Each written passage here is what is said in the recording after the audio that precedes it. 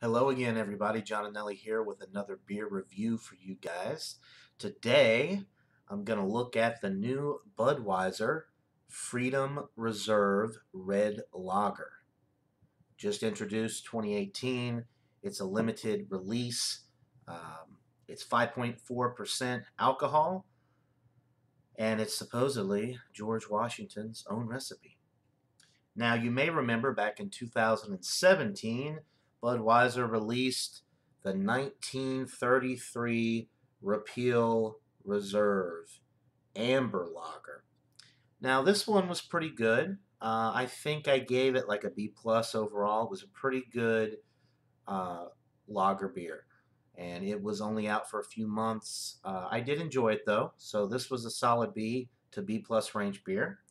So now we're going to see how the Freedom Reserve Red Lager stacks up. See what we got. There are a couple of reviews already out there on YouTube. Ronald Terrio does a really good one, and Jerry Fort, the beer review guy, also does a review of this, and they both really liked it. I have not had it yet, so let's crack into it and see what we've got. I'm really excited to try this one. I think Budweiser is doing good things with these limited release beers. Gets a lot of people excited about the product. Go out and buy a bunch of it, and then they discontinue it, and then everybody's waiting for the next big thing.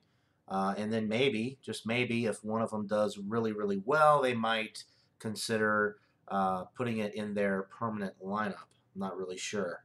But, so this could just be a really big test market for a future beer that will be on their permanent shelf. So, poured really nicely, about a half finger head, it's dissipating quickly.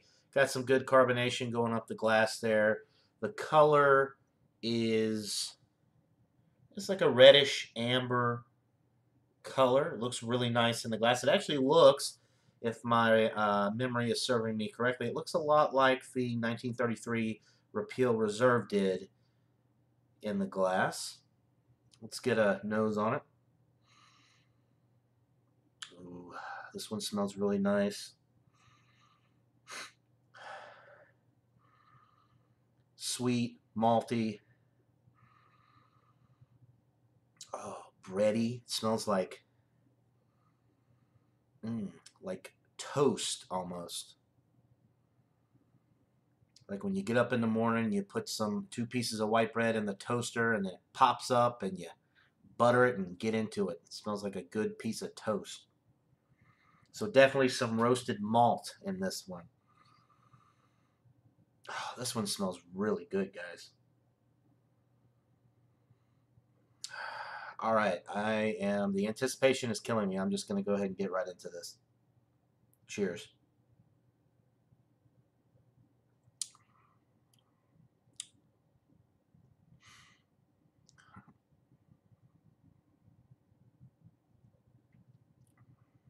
Oh, man. I have a terrible poker face with these kind of things, so if you're watching my review, you can probably already tell that I like this beer. Mm.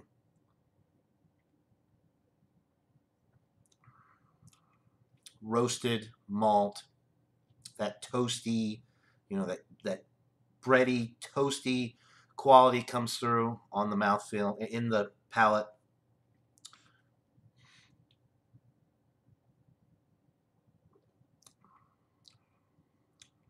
It is sweet. It is malty. It does have a good bready quality to it.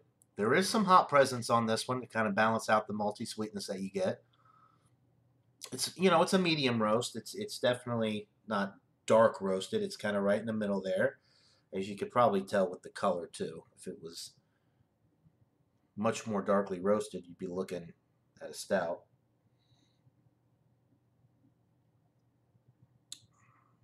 This is really enjoyable. Medium carbonation, light to medium mouthfeel.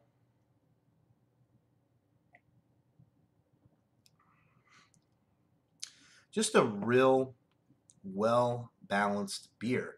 It finishes pretty dry. It's crisp. It's refreshing. The drinkability with this at 5.4% is really high. It's not a heavy beer by any means. I mean, you could definitely session this. Um, Red lager. This is better than a lot of red lagers that I've had. I think this is better than the Budweiser Repeal Reserve. It's a little bit more balanced. Carbonation's a little bit better. It's got more of a hop presence on the back end to balance out that malty sweetness, whereas the Repeal Reserve Lager was malt forward, didn't really have any hop bites, so it was a little bit less balanced. This one, much more balanced, much more enjoyable. It's going down really nicely, guys. Got some nice lacing on the side of the glass there as well.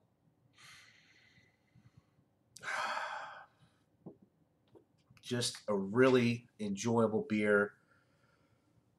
I'm just going to go ahead and give this a rating, and 95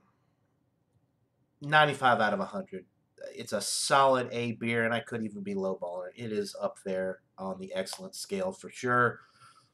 So yeah, 95 out of 100. I highly recommend that you go out, find it, try it while you can. Limited time offering, guys. So get it while it's hot. This is really a great beer. Anheuser-Busch has done so well with the limited release offerings that they've had over the last year or so. I hope they keep putting out products like this.